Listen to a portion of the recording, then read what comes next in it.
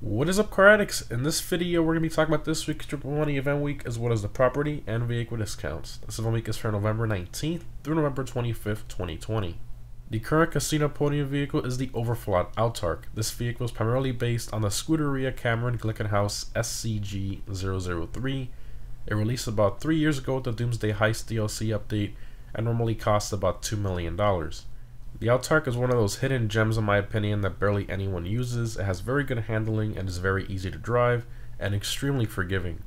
It has good acceleration as well as decent top speed. This is an awesome all-around car to use in supercar races with lots of turns.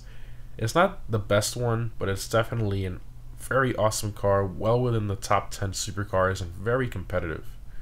But anyways, for those of you who maybe paid full price for the Autark and are angry about it being on the podium, you can still take the one you originally purchased and sell it for roughly $1.3 million depending on your upgrades and of course how much you paid for it originally. Again, to avoid confusion, please note the way you get for the vehicle depends on what you paid for it. The podium vehicle will not sell for any money. I'm specifically referring to the Autark people paid full price for. So, is the Autark worth attempting to win by spinning the lucky wheel over and over this week? I'm going to say 100% yes. It's a very competitive supercar that's very easy to drive and normally will cost you about $2 million.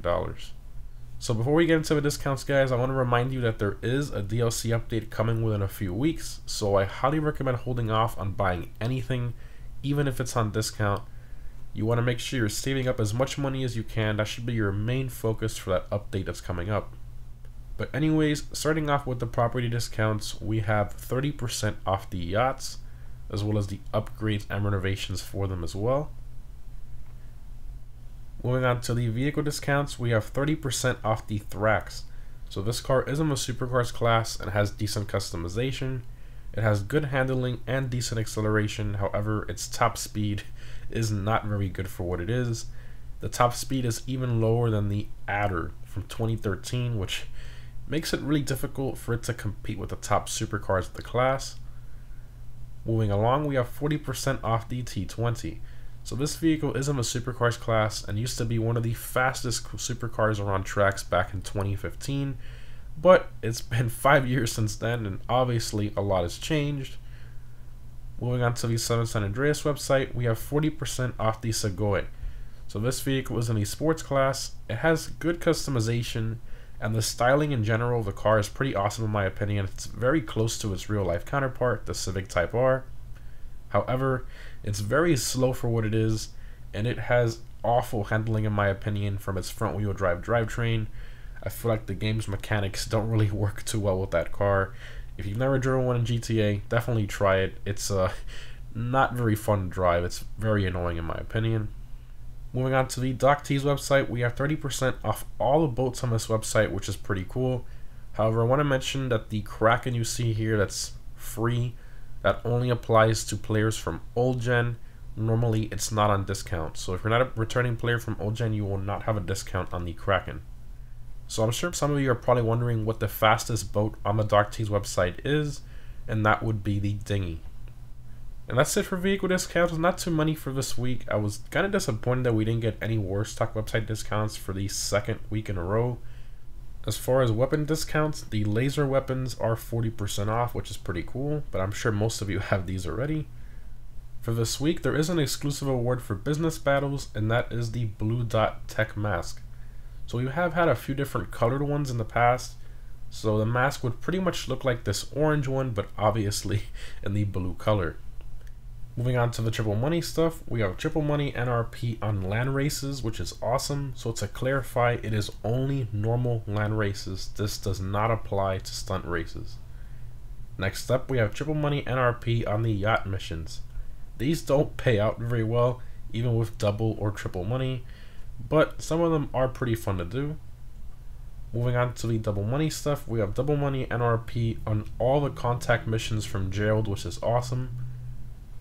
Next up, we have double money NRP on the Diamond Adversary modes and the Running Back Remix Adversary modes as well. Moving on to the Prime Gaming discounts for Prime Gaming members only. I will leave instructions in the pinned comment on how to become a Prime Gaming member if you aren't one already.